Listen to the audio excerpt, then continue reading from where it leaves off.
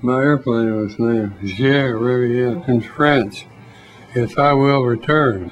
I read the book, a paperback novel going over on the ship, and that was the title of it.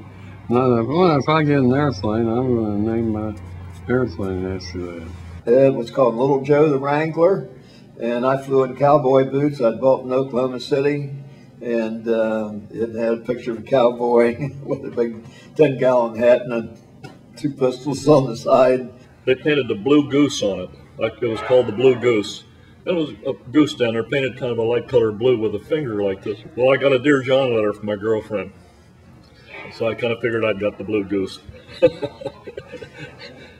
First mission, I flew the Little Joe. By that time, it was a very old aircraft. It hit a tree on my bomb run, and of course, it made me very unpopular with the crew chief. They had to replace the whole outer wingman.